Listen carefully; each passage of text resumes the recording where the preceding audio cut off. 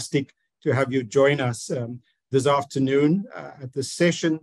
It will be a duo. It will be myself, Oliver Seale, and we'll introduce ourselves in a moment, and supported by my co-facilitator, Professor Dolores Guerrero. It's good to be here. I think the session, as you will note from the program, talks about leadership learning communities and how important that is in the work that we do. What we will do is we'll start the session by introducing ourselves and talk a little bit about our work, our respective research and work that we do in respect of what we do at HELM and what Dolores then do at CCAS. Then we'll give you some background to the organizations that we represent and that we work with. And then we'll go through a series of issues that we will discuss for the rest of the session. We want this to be interactive. The important thing is that you engage with us. I always say the best outcome from a session like this is the dynamic in the room, is the contributions that are made, because we'll never be in the same space or in the same place again as a group. So make use of that. You can make your comments and questions. You can place them in the chat on the platform that you are viewing from, and we will relay them to our technology support person, will relay them to myself and Dolores. Let me give Dolores an opportunity to introduce herself, and then I'll tell you a little bit about me and the HELM program. Thank you. Over to you, Dolores. Thank you. Thank you, Oliver. It's a pleasure to be here. My time is morning, so it is morning. So I'm Dolores Guerrero, and I am a dean at a university in the United States in Texas, Texas A&M University, Kingsville, dean for our College of Arts and Sciences. The college is, it includes arts, humanities, sciences, social sciences, and clinical sciences. I also have a museum under the umbrella. So my involvement with CCAS, which is the Council of Colleges of Arts and Sciences, comes connected to that. We're an organization of deans. I am currently, as of a few weeks ago, I am serving as president for CCAS. And similar to HELM, we are committed to leadership development and ongoing support for deans across the United States and some international members also. So that's a brief introduction for me. I'll be talking about CCAS a little more in our next section.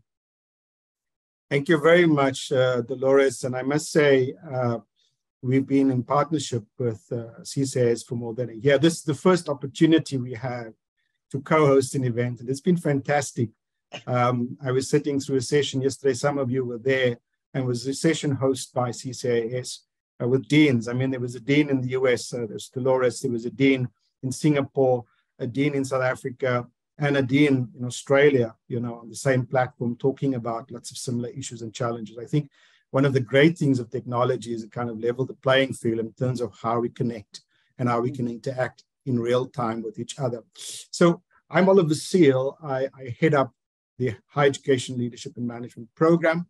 My own background is I used to refer to myself as a leadership development practitioner, still at heart, but nowadays an emerging scholar in this space. I think what was interesting in an earlier session, we've talked about this, I found this in my own research also, that there's not enough scholarship around the important roles of bridging in the academy and the administration as in deanship. I think people assume often that you've got the skill set because you're a good academic leader or a senior researcher or a fantastic professor, that you can transcend or transition into a management role, in the university. And that, as we know from experience, is not the case. So what I'll do now is, as I mentioned earlier, we'll structure the session with some background.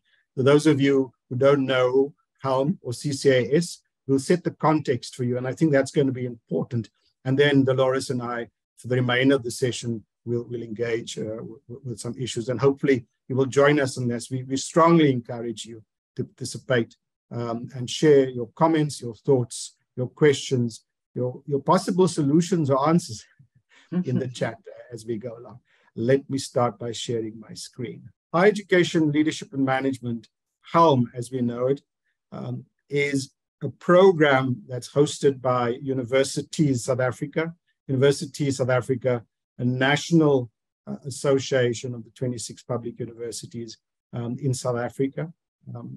And the board of University South Africa are the vice chancellors, which will be similar to the presidents of public universities in the US. Today, we'll be talking about, Dolores and I will be talking about building community leaders and reflexive conversations. And I think it does set the tone for how we engage further. And I think the fact that we found in what people now call a new normal, although a number of us don't really know what normal is anymore, post-COVID, or that things are changing quite dramatically. And that was the kind of constant refrain we've been hearing for the last 2 days or so. University of South Africa, umbrella body I mentioned, we work with our member universities, promote values-driven mission relevance and responsiveness, shape and secure the sustainability of our system.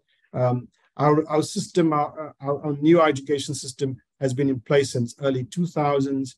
And since then, I can't remember a period of more than 3 years that we weren't without crisis of one sort or another. So it's still a fairly new system since 1994, post-democracy, and still finding its feet, but still massively challenged from access, differentiation, sustainability, infrastructure, and so on and so forth. So we try and strengthen the capacity of our universities. We build and support and advance effectiveness. And then I think the whole notion of creativity and innovation, I think we saw that at the system level in South Africa, how creative our universities became when in some respects they had to react very swiftly and from switch from face-to-face learning to online learning and technology-mediated learning. And the differentiation, articulation, we're still grappling with that. I think, unlike in the US, where there's a well-established connection between the college system in the US and the higher education university system, we're grappling with that. And I think although we talk about a public sector for education and training, a post-secondary education sector training, we still, the college sector is still very underdeveloped, and the differentiation or the articulation into universities still remain a challenge. And then, of course, the new technology moment. I think this notion of 4IR, I think that's coming up, talks about the digital university as if we never talked about this before. And so those are kind of things that we try and influence as USAF. We try and support our universities, and we advocate for policies and change with our key principles in government and other stakeholders. What is HELM all about? HELM is an acronym for Education, Leadership and Management. We take responsibility on behalf of University South Africa for macro level leadership development. Now, in some instances, again, that's the differentiation of our system. Some of our universities have really good in-house programs that they do for their heads of departments, for some of their senior professors. And we try and complement that with what we do at HELM at a macro and a national level. More often than not, many universities don't have those in-house programs. So they find a space and a place for their senior academic leaders, middle academic leaders, and emerging leaders, managers within the HELM suite of programs. I think importantly, what we do in HELM is undergirded by research and policy and practice. I think that intersection between research and praxis is key. I think we need to, because we academic, we intellectual knowledge institutions, that you have to have a very strong theoretical underpinning when you pursue a praxis like leadership and leadership development, especially in the university space. Our program, curriculum design, architecture, and pedagogy, as we talk about being bespoke and context specific. It's not a one size fits all. And one of our flagship programs that we've now developed, as mentioned earlier by Prof. Rensburg, a Women in Leadership program that's been around for 3 years. And of course, because it was new, it's now evolved, given the inputs from the participants and, of course, those who kind of delivered and designed and conceptualized the program. I think the one big plus for us, because we are connected and we draw our resin debt from University of South Africa, is that we can draw from our universities for partnerships and collaborations. So the number, you'll see the associates that are part of HELM are current or former executives or senior managers or experts in their field in our university system. And that helps because often we see this mismatch and used to happen. I remember a decade ago, universities having been forced to kind of do leadership development events, which get these private providers coming in. And I used to say, quite facetiously, they used to come and import their private provider program, which they do with corporates and industry for universities, and where they had private, they would just put public and hope that will fly. And it often was a miss. And I think that's the challenge where we need to get to a point where we understand the context, we understand the environment, and we develop programs that speak to that particular need. We also, through our organizational support, and we talked earlier in the session about organizational development, we have a concept called the lab, so it's the HE lab, and projects that are new that executives are taking on that we're planning to do through the lab. One of the big projects that we're currently working on, it's called ULEFU. It's ULEFU. It stands for University Learning Futures Project, and that's where we're working with the traditional HDIs. There's 8 of them in our higher education system, historically disadvantaged institutions, to help build them and to strengthen their technology mediated learning and digital transformation strategies. And then, of course, besides the local engagements and support from our universities, we also have international partnerships. And being CCAS is one of those partnerships that we have established, and we look forward to building on that with ACE and others in the future. I think you've seen this before. If you were at the session yesterday, I talked about this. I think Patrick also earlier, Patrick Fitzgerald alluded to this, how underprepared we are when we go into academic leadership. And I think as a scholar, it's really disconcerting for me because often in academic leadership, it's a pivotal role. It really holds the whole academic project together, and it's hugely neglected in the sense that there's inadequate preparation from the start. There's very little, if any, support while you're there, and nobody bothers really what happens when you leave. And I think that is tantamount to the problems, the challenges that we face. And I think this is something that our universities need to address head on. Just to show you how we work in terms of our training, how we prepare. This was a training needs analysis we did for deans before we started developing the deans program. You see the bigger bubbles, the shift from what we used to call the kind of hard skills into the more softer skills, well, still strategic planning management, but more HR people, team building, and so on and so forth. And that forms for us the basis of what we normally would offer for programs for a specific level or role of an audience. There's our architecture, and you'll see I won't spend too much time on it. It speaks for itself, underpinned by research. Interventions are context-specific and supported by professional advisory services from our induction onboarding program through a very series of programs to specializations. We talked about we're doing a lecturers development program next year because we realize the pool for leadership, you should start as early as possible, even with lecturers. And when you get good lecturers, you get better program coordinators, you get better program coordinators, you get better heads of programs, heads of departments, and so on and so forth. Working on a master's and a postgraduate diploma, which we'll be offering in 2 or 3 years or so from now, and then a coaching and mentoring program and our online webinar series called Engage. That's me, and I would like to hand over to Dolores, who will give you an introduction to the work of CCAS. Over to you, Dolores. Please tell me when I need to move your slide. Okay, thank you. So the Council of Colleges of Arts and Sciences, we are a network of deans. And I think to kind of speak off of what Oliver was just saying, I think in higher education, the preparation and the importance of that. And really at the end of the day is to help people be successful. For the individual, as a professional, and then for the institution and the organization that they're part of.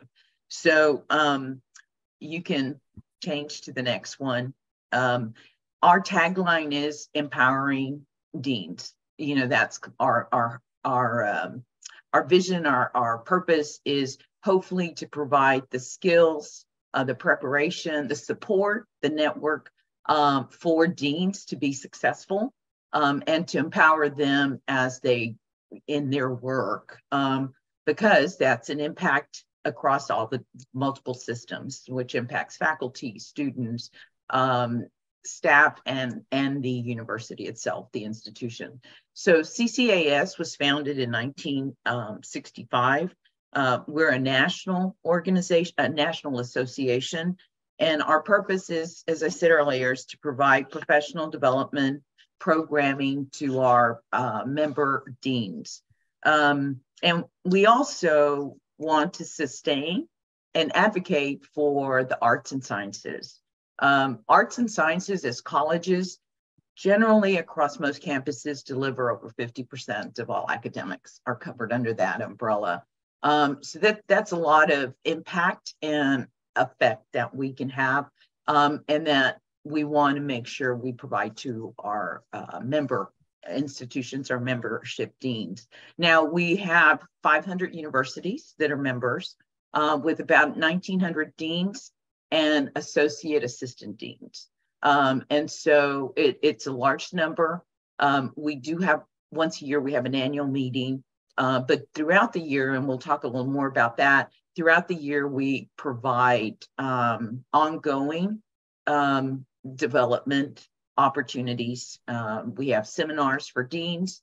We also provide training for department chairs, for new chairs. Again, very similar. We want to provide the tools for our deans and our chairs to be in academics, to be successful as administrators and as leaders. It's kind of a dual, it's learning the administrative components plus the leadership component. So we currently are host institution. We have a host institution, and that's Texas A&M University in San Antonio. I currently serve, as I said earlier, as president, and we are governed by a board of directors, which consists of officers and 12 directors that are elected on 3-year terms. Our officers and board members are from the membership. Amber Cox is our executive director, and she helps us to stay on top of everything because, again, it is staffed. We're a board of directors and we all are deans. So this past year, actually right before the pandemic, we've crafted a new strategic plan, a new 5-year strategic plan. It got delayed about a year with everything that happened. And so we are in the midst of launching our new strategic plan. We had an annual meeting this couple weeks ago. We presented that to the membership, and we held some open forums, some video Zoom meetings the months before to kind of go over goals and get input from our membership. So again, empowering deans to lead is our purpose, our mission. We have 4 goals. Our goal 1 is providing professional development resources, best practices, and networking opportunities. Again, it is a key part of what we are committed to and are focused on doing. Our second goal is to foster inclusive excellence and respond to current issues. And number 3 is advocate for liberal learning and encouraging academic innovation. And the 4th one is building organizational infrastructure for sustained success. That's kind of our internal goal in terms of organizational structure. Again, this is a visual of our 4 goals as we're moving forward. The providing professional development resources, best practices, and networking opportunities. We really expanded quite a bit, again, with moving to Zoom and utilizing that platform. We found that we were able to really expand. We've had weekly discussions for deans, and it is an open kind of opportunity for deans that's usually facilitated by a volunteer dean, specific topics which can vary, and deans can sign in, be part of the discussion, and we structure that on a almost weekly basis and have a schedule for that. So we started that during COVID, and it was very well received. So we have a listserv where deans can ask questions and have ongoing conversations with each other about an administrative policy, or how did you do this? So we've got a listserv, we've got that conversation, and we'd had that for years, but we were able to create these virtual meetings or discussions and informal gatherings, and we found that they were very well received, and we've continued that. So we've also added, we used to do pretty much in-person seminars, trainings. We now do a mix of online virtual seminars and in-person seminars. We started those back this past year. And again, what that's allowed us to do is to really reach out to make these resources available to more of our deans. There's a cost with going to a face-to-face meeting. So for some of our institutions that are not able to afford that, we have a virtual component, and so that's been well received. So again, I think as things have changed, we've learned, and what were challenges have now become excellent opportunities for us to expand our leadership development and our networking opportunities. Thank you. Thank you, Dolores, and thank you for that background. I think we've already, Patrick has shared with us a question that was in the chat. I think it was very important for us, as I mentioned earlier, kind of set the context for our engagement today, and we will again encourage you to interact with us. I think it's a fantastic opportunity to get perspectives on this issue from the global north and the global south at the same time. So, so here's the opportunity. So the question, Dolores, that we've seen on the chat is, where does the leadership journey start? Are we across the sector consciously creating that pipeline? And that's a question to both us in HELM and CAS. And let me start by saying, I think our approach, our philosophy in HELM is one. We don't advocate for a deficit assumption. You know, we're in programs of training, you need to fix people because they have weaknesses and gaps. And that's the kind of, nomenclature we use a decade or so ago, and sometimes still use a narrative that says, where are your gaps, where are your weaknesses, how do I have to fix you?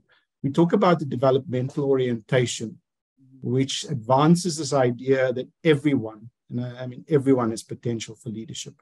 So I think the sooner one can identify that and unearth it and kind of create fertile ground for it to grow, the better. So for us in HELM, our biggest challenge in South African universities, I'm not sure if it's a similar challenge in the US, but when we get to the highest level of leadership, which is our vice chancellors, the pool is becoming smaller and smaller, and people are just not stepping up. They say they don't need this, So that used to be, and it's still a massive problem for us. And what sometimes happens is, and I can say this now because I don't work for a vice chancellor any longer, that we kind of get recycled. People move around. There's no new blood coming in.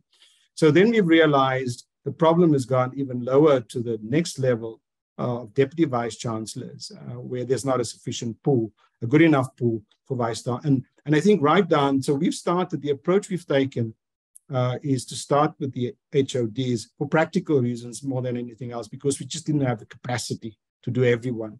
Ideally, if we had all the money and the resources in HELM, we could start with every new person that's appointed either in the administration or the academia at the university, but that's not possible. I think also, so that's helped us to create a pool. So our kind of philosophy is if we have a good pool of HODs, heads of departments, chairs of departments, it's a good pool for deanship. And if you've got a good pool for deanship, you've got a better pool for DVCship and so on and so forth. But I think what we've realized, I think, and since we've been back kind of in this space since 2018 in South Africa in HELM, was that you got to go even lower. So I talked earlier about a program called University Lecturers Development Program that we had an opportunity, came out of the need for new thinking, a new generation of lecturers. And we said, look, we'll take it on with a proviso that we build in educational leadership as part of the themes or the areas that they will cover. So the intention is that as a lecturer even, you can start your leadership journey within your university and then build on it. And I think then it's also important to plot with you the course that you take on your leadership journey. And that's what we're hoping to do, the kind of levels, functional levels of interventions that we design and deliver at HELM. I think there's still a very strong focus on the individual because that's where the starting point is. But we're now shifting our attention to working with teams in organizations, because often we know from my experience of fantastic leadership development programs is you go back to sometimes very disabling and sometimes even toxic, organizational environments, and you lose the value of that intervention very quickly. Let me pause there and ask you for your comments on this, Dolores. Yeah, I think I would conceptualize this with us in CCAS is that through our trainings, through our seminars for new deans and new department chairs, is the conversation of creating your pipeline and succession planning. And so I think as we develop and strengthen and provide resources to our deans, and part of the conversations, even with department chairs, is that is part of the conversation. Is it's beyond the individual. If the development of the leader, if that's the chair or because we are working with one individual, but when they go back to their campus, our hope is that they're broaden their way of thinking, and that we highlight the fact that higher education, the need for succession planning, the need for creating emerging leaders, and so that they're taking back to their campus to create that kind of team, as you said, Oliver, is through that individual. For us, at least how we're structured, that's part of what the conversations are, is take this back to create that kind of leadership.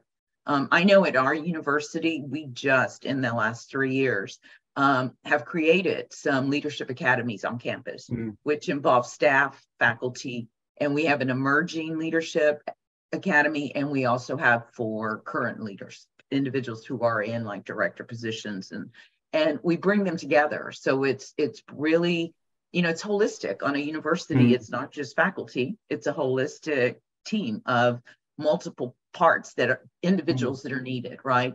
So I think from our perspective at CCAS is our responsibility is to have that conversation as part of the leadership development to the deans that we work with or the department chairs, and that message goes back, and so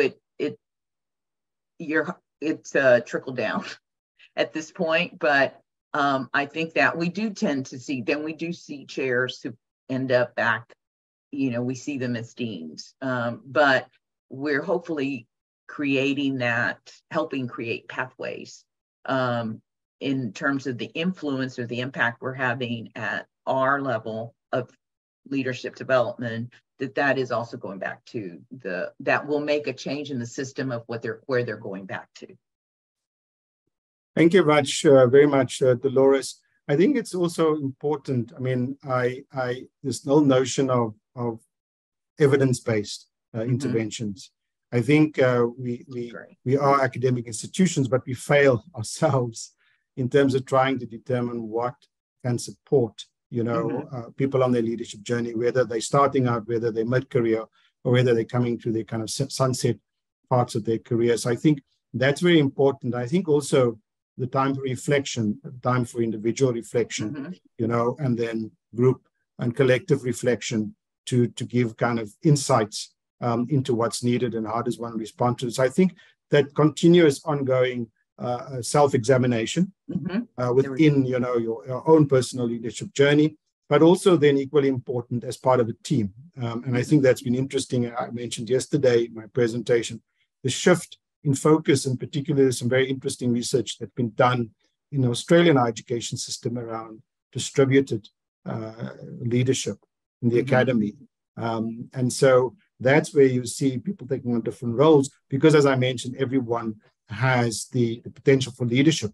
And if you're the leader, you may be leading from the front, from the back, or from within, in that particular. So I think that's the kind of the common approach that one wants to try and adopt. Right. Okay. And we're actually, I'm sorry, I think you were talking about evidence-based, and that part of our new strategic plan is to do more data collection and to, we do have access to information that we are trying to figure out how we can actually support some of what our assumptions, what we've been doing.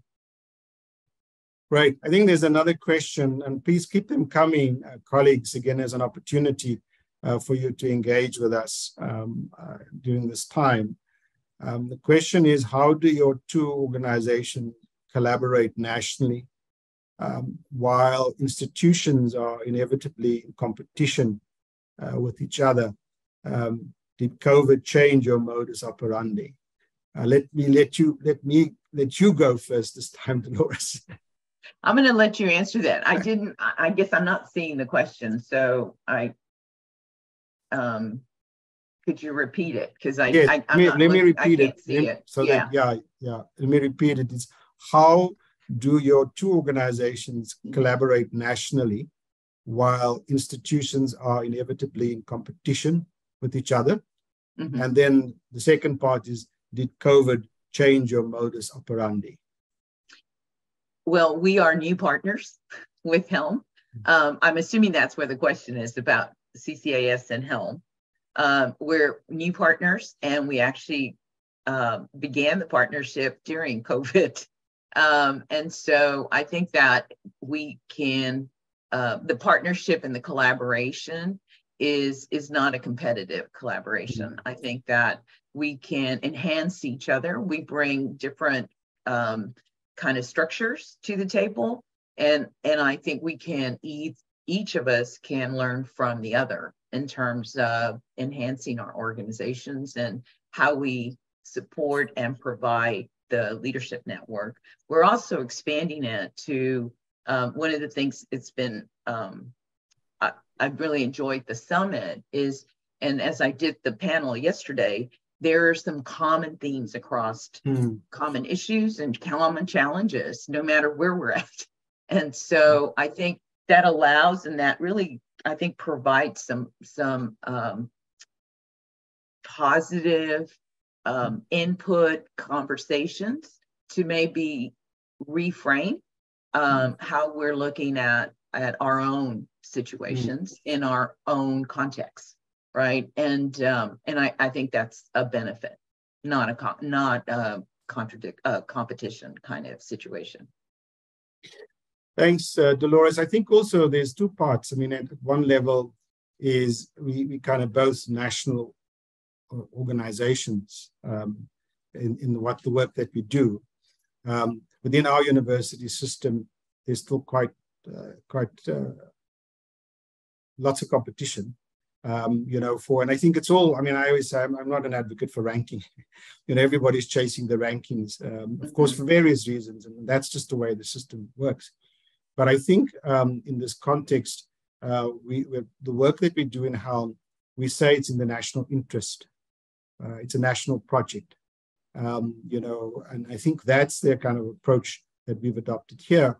And so when we have universities that would normally be fierce competitors out there for students, for staff, for research projects, for funding, and so on, when they come into this space, it's a safe space. It's a kind of ground leveling space where we support each other and we share the kind of experiences that people have, that can support. I think the networks that has been built up, and I think one of the reasons we, for example, went the role functional level was for deans, HODs, because there's a peer-to-peer connection which you ordinarily will not have outside of your university, and often even within their universities, people don't have that kind of support, that don't have that community that can assist, especially when they're new in their particular role. Okay, so the next question is, how lonely is the dean? That's loaded. I mean, that's the first part. Yeah, and then let's deal with that one first, because the second part is around HODs. It says, how lonely is the dean? The second part of the question is, HODs or heads of department still belong to the family of the department or school that no longer exists at dean level. So how do we specifically empower them by empowering the dean? I mean, so how lonely is the dean? When you shift, I would say you kind of become more like a general manager as opposed to a field specialist. And how does it work, and how do you relate? And that's interesting because I'll also make comments from our experience here with the deans. You want to respond to that, Dolores? Well, I don't know. I don't, the word lonely kind of doesn't quite resonate with me. I think that, yes, you do become, as Oliver, you called it, a general manager, but you are still, I think that depends on the individual, to be honest. I don't think that, I think you can make it lonely. I think it's how you frame it. It's how you frame your role with your department chairs or your departments. To me, we're a team. So I have a leadership team. And I think when you work, it depends on how you frame your position. And so I am the dean, but I have a team. And so I think my communications and the way you structure that, how you create the environment you create, how you create that is part of leadership. I think that's part of who you are or that's part of creating that leadership position. And I think nowadays when we talk about leadership, it is much more collaborative and not so much top person and everybody below that, that kind of structure, hierarchy structure. So I think you can work within that. And if you do, then it's not lonely. Then you're part of the team. At the end of the day, you do have to make the final decisions, but you can still allow for the conversations of input. And if your team feels like, I've said this, and this is this is what I'm proposing, but this is why we can't do it. So again, I think it's about leadership, how you manage that, your leadership styles, and the hope is that when we do development training, that is part of what the conversations we're having. Thanks, Dolores. I think, from my own research too, I mean, the study that I did for my doctorate was around deanship in 6 of our universities in our province, in the Gauteng province. And there were different types of universities. It was interesting, the dean's experience there, from the well-established, well-endowed universities, to at the much lower end, where you basically were an administrator, chief administrator, and just with the title of dean. I think what we saw very interestingly in my engagement with the deans, among, that kind of loneliness, is you kind of sometimes lose yourself and your identity, because I often say, you didn't sign up, if you're in the academy, you didn't sign up for the love of management. You signed up for the love of your discipline, you know. And I think, and sometimes in our system in particular, when you shift your focus from your discipline and when you go into deanship, you're now kind of responsible for a wider variety of disciplines, you know what I mean? That may not necessarily be in your own field of expertise, but that's where the team dimension comes in. Dolores, I think the old saying around smart leaders surround themselves by smarter people, you know, that holds, because in an academic intellectual environment, you've got to concede that you don't know everything, you know, that you're not all being and all seeing and all doing, and then lean on your team. The sooner you can kind of find those people that you can build those trust relationship with in your team, and then you let it go. I think that is a critical component, and I think that kind of goes back to the way you've been wired as an academic.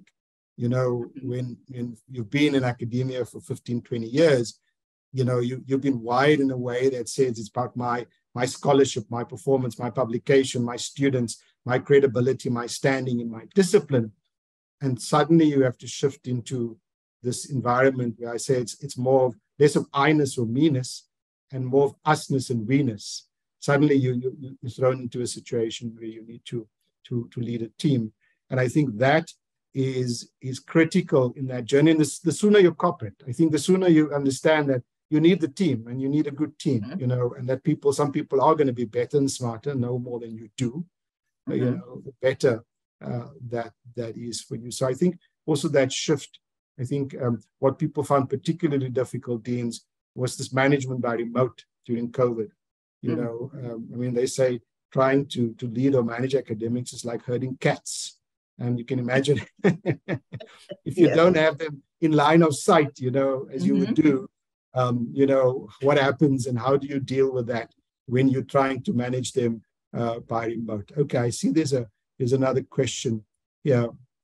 The question is, I'll hand over to you, Dolores, first up. How important is coaching in our education leadership in the US and in South Africa? Your thoughts on that? It's imperative. Coaching and mentorship. We actually are having that conversation in CCAS about creating a more, you know, clear structure of how we make that available to our members in terms of.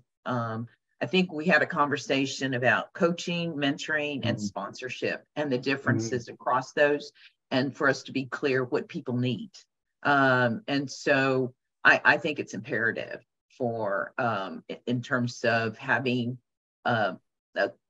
someone to go to, especially, and I don't think it's only new deans or new administrators. I think at different points in our careers, however, you know, you cross different challenges. And so it's important to be able to connect individuals to that. Thanks, Dolores. I think also we've also introduced coaching for the first time into our Women in Leadership program, and it's now in its third year. Exactly. And I think I was one of those people that was very cynical and critical of coaching. You know, when it started, I thought one of those fatty things. You know, it was very kind of psychotherapeutic, you know, therapy. But it's evolved to the extent where we are saying that you need for us. And perhaps that's a conversation, a shared conversation we should have at CCAS. It's not just the kind of executive coach approach, you know what I mean, that comes from a different environment, but I'm somebody that probably understands how universities work, you know what I mean, the uniqueness of a university, of professional bureaucracy, of what makes it tick, and so on and so forth.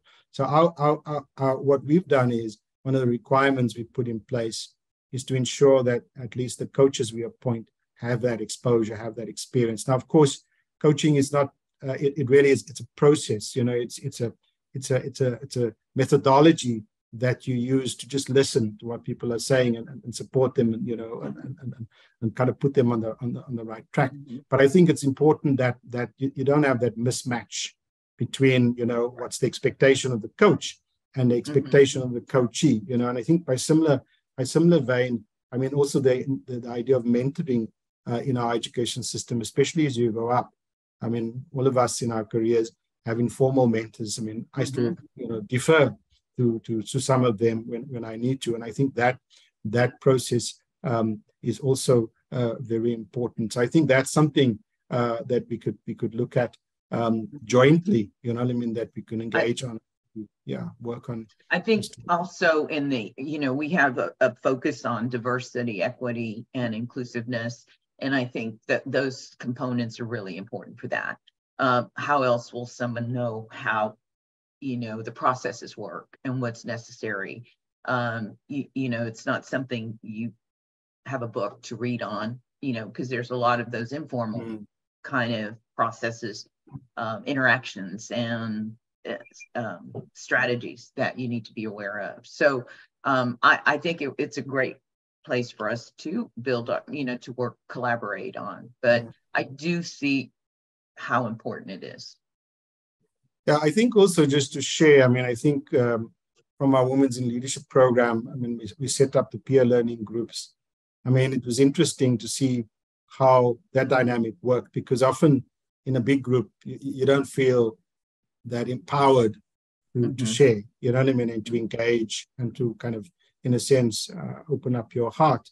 And we found that even with the first cohort that started in 2020, they're still engaging, they become their own network community of women leaders in the university. And I think those kind of structures, to put them in place, it does help, because often it's a case where you have an intervention, and I was kind of the biggest critic of that, being a leadership development practitioner, says, so what?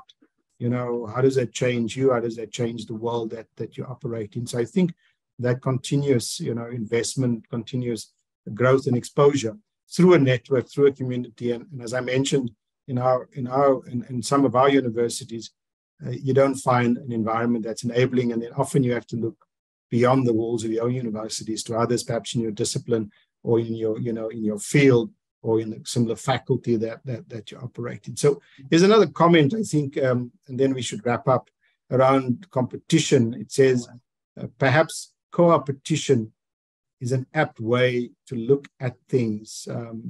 Although competition is inevitable in a free market system, there are myriad of sector-related matters, for example, higher education, leadership, and management development, on which to collaborate to the benefit of all. I suppose, that probably just endorses the earlier comment we made around, I think COVID taught us that we have to work together at institutional level and at regional and national level. If we're going to succeed and see our time through this, through this change in development.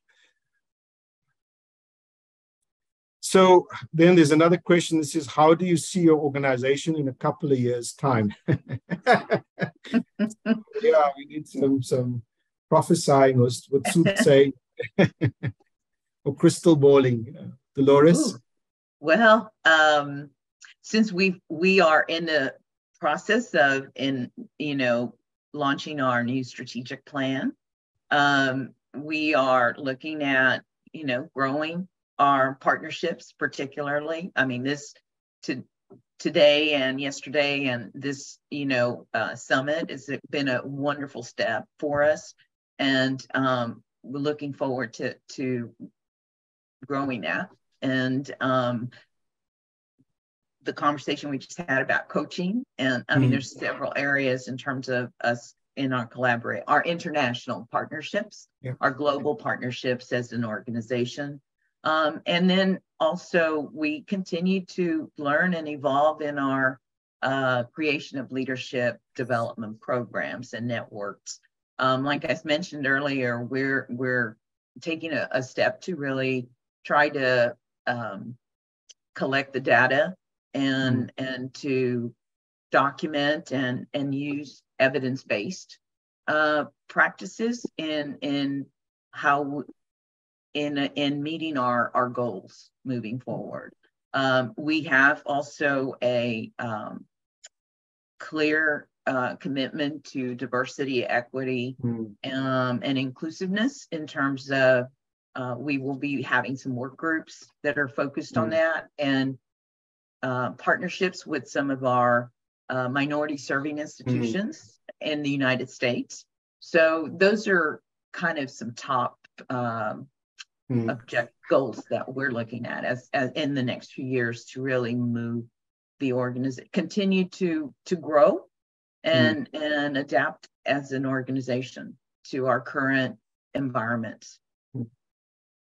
I think it's fascinating. I mean, that your organization has been around since 1965. So I guess over that period of time, you've learned some hard lessons, and the fact that you're still alive and well and on a growth trajectory speaks to the need of what CCAS is doing and how you're kind of hitting the mark. I think we're in the same position, HELM, although we kind of really took off from 2018 with the support of the Department of Higher Education and Training, which is our government department, through their funding that they provide for HELM.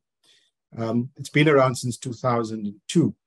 And I think we've seen this need for kind of continuous support for university leadership, university management, and how that has evolved for us in particular, going from individual focus, as we said now, for specific roles, shifting into the EDI environment. That was a fascinating shift for us because I think one looked at the kind of trends and debates, there was kind of one school of thought saying, well, why are you having specific targeted program for women? Is this that women just make them any different for people of color as opposed to others?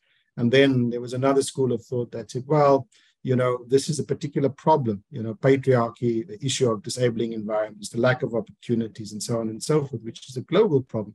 How does one, and perhaps, having a kind of dedicated focused program in that area, does help. And we've seen that.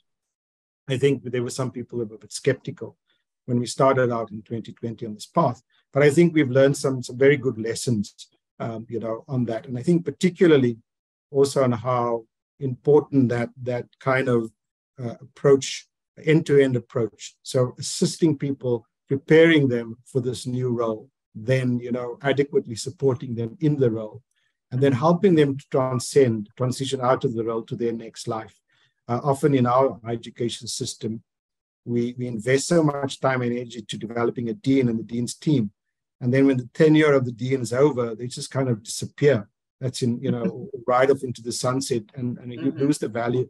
And there's a skill set, there's a knowledge base, there's a kind of, that you can actually use for other purposes in the academy. And then some universities have policies in that respect.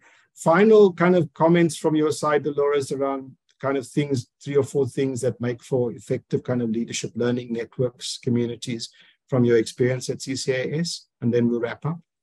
Okay. Well, I think, adapting to the changes, just kind of really right off what you just said. I think that the importance in sustaining and creating and sustaining a network of leadership network and communities is to be adaptive and to be responsive to the larger issues that are going on, either in higher ed and also in the country, that we've got to make those adjustments. I mean, if you think of DEI, that's a big part of that influence, but we have to be responsive to that. And so I think in sustaining and to keep something successful, it's ongoing evaluation and review and self-reflection and self-review of what we're doing.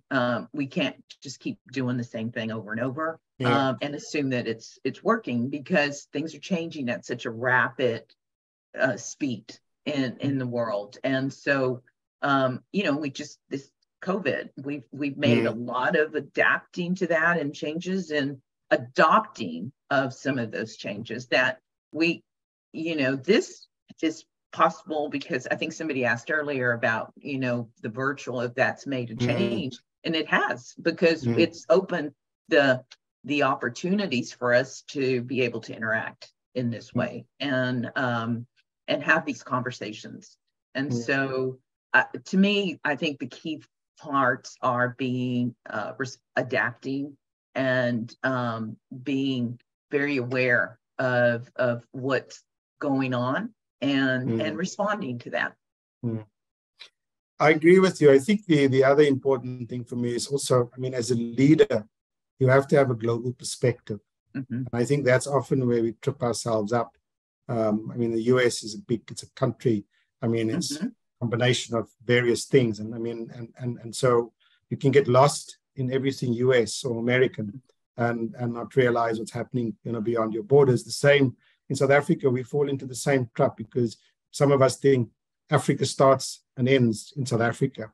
We still are, some of our colleagues still talk about, I'm going to Africa, as if they're not in Africa, when they are traveling, for example, for the university and so on. I think, so starting in your own backyard, what I mean, at a national level, and I think that's what CCAS has done very successfully over a number of years, establishing those networks, becoming trusted networks that people feel they are enabled and empowered to do stuff and they are supported.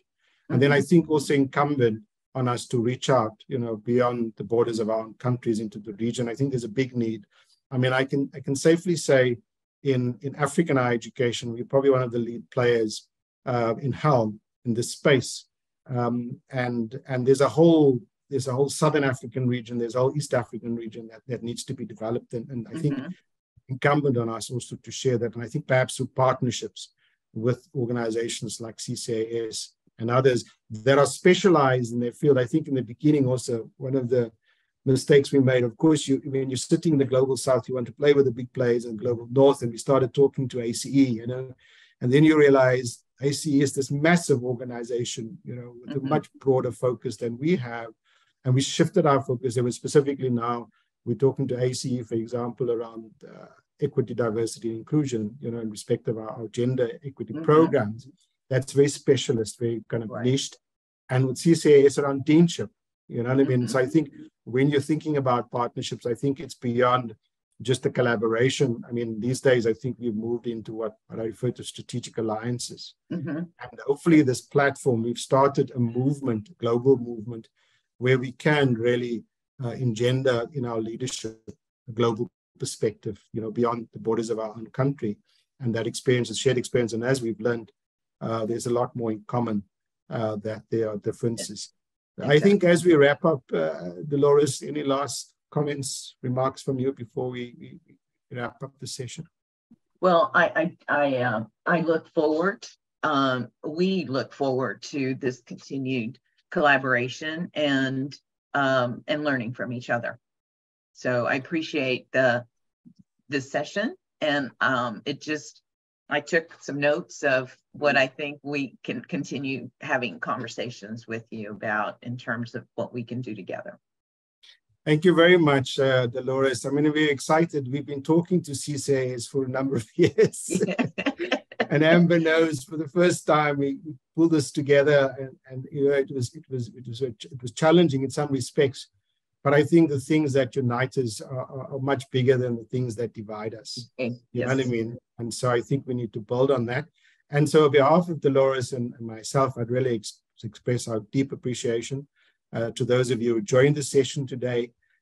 We've shared with you our own experiences. Hopefully we will still involve, and the next time you'll see us, it will be even a stronger partnership between CCAS and HELM. Have a good evening, have a good afternoon, have a good morning, and we'll see you on the other side. Goodbye, everyone. Goodbye. Thank you very much.